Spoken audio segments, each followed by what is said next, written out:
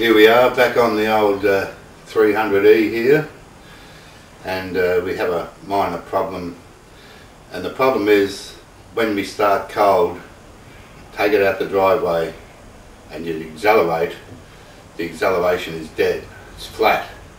If you feel like if you push the accelerator down you'll stop the engine, so you've got to hold it there until the car picks up speed, and then once it's up around the corner, car warms up a bit and it's absolutely fine.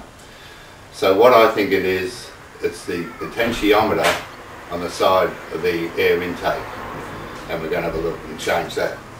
Right, this is our potentiometer down here, and to get at the screws and that, we're going to have to remove the fuel line from the pressure damper down here and unbolt the damper just to get it out of the way so we can get at the screws.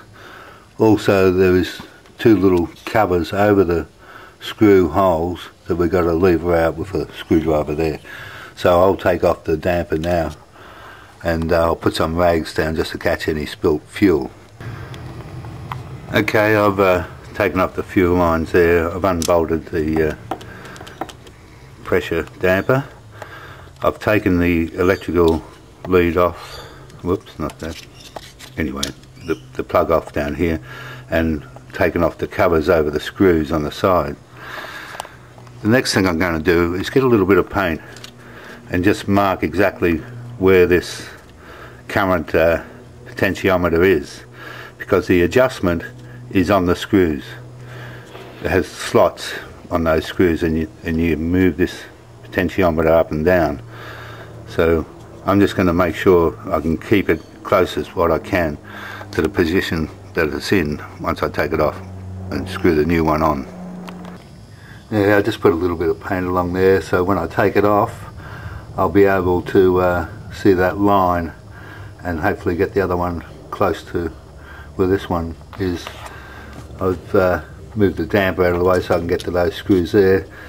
I think I've got a bit of a problem here getting these screws. I've unbolted the air regulator thing over here.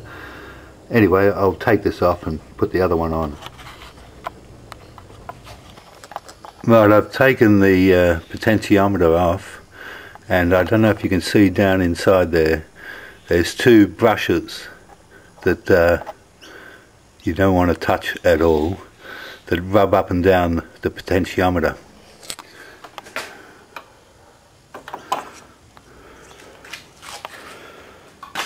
This is your potentiometer, and you can see the two areas there where the brushes rub. And what happens, they wear. But I took this outside and put it underneath a magnifying glass, and I can't see any actual wear on it, so maybe I'm backing the wrong horse. But in any case, I'm going to put my other potentiometer on and see what happens. Now here is the dilemma of it all. To access these screws, I've had to take the damper off, undid the air regulator here for idle speed and that, so I can get the screwdrivers in to get onto these screws.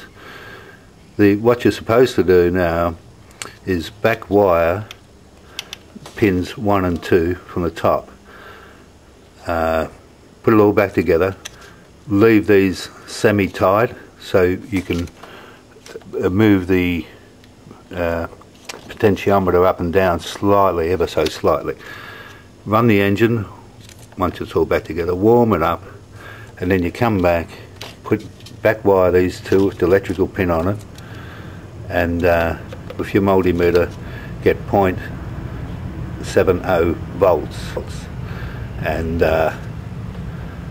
you got to do that, and then you know you're correct, and then you take it off again, and then you tighten up your nuts again. Well, I had so much trouble with these nuts and screws, I'm not going to do that, I've put it back, as you can see, in the same position as the old one. So I'm just going to put it together and try it, and hopefully if it works, it works. If it doesn't, then I'm going to have to pull out the multimeter and have another crack. Well, I just took the car for a run around the block. I'm not going to play with it anymore. It started fine, idles fine, and seemed to have more pickup on a cold takeoff. So seeing my wife now drives this car and I drive the 450, I'll wait for her response. I think the cars are handling a lot better. By the way, that part I put on cost me $11.95 US, come from China, and those potentiometers are up to $300 US, and I thought, well, for the sake of $11.95 I can buy one every year for quite a while to get up to the $300 one. I'll let you know how good the product is, whether it lasts or not. I'll keep the old one as a spare. Okay.